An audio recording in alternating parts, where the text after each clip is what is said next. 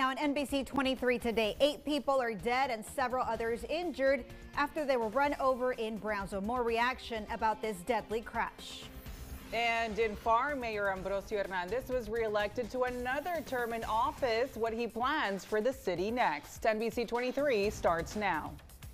From South Padre Island to Rio Grande City, this is NBC 23 News Today.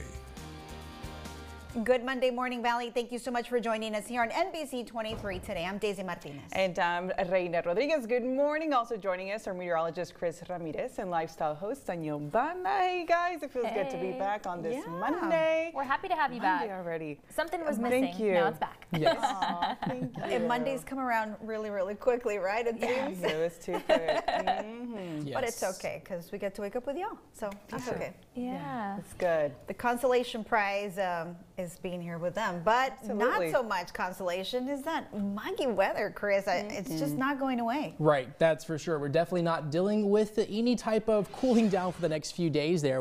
I was tracking some isolated storms that were moving through Starr County and areas out to the west, and there was some scattered showers to the north.